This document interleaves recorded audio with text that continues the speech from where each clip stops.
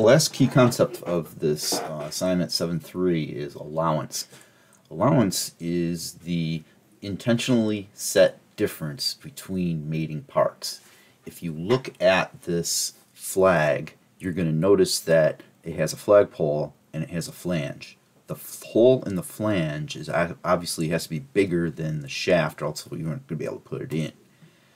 The diameter of that hole and the difference between that and this shaft diameter is what is called allowance. Let me show you an example using some holes that hopefully will show you a little bit better. You look at this piece of wood, there's a hole here in the board. So the hole, if I have a shaft, and I'm going to use a drill bit to kind of demonstrate this, but if you look, this drill bit is actually smaller than the hole. It kind of wiggles around.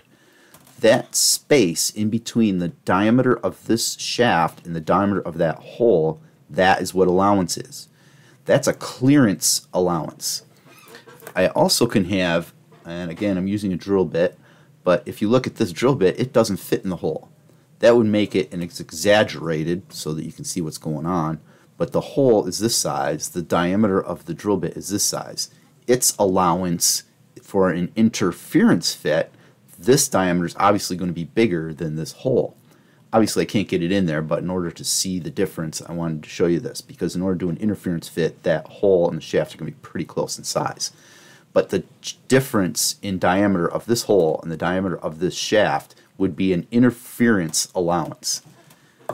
The difference between this diameter of this shaft and the hole is, this would be a clearance fit, and that would be a clearance allowance. So that's going to be kind of important to understand when you do this assignment. So let's go back to here to allowance, and then let's talk a little bit about how all that's going to work in our next video.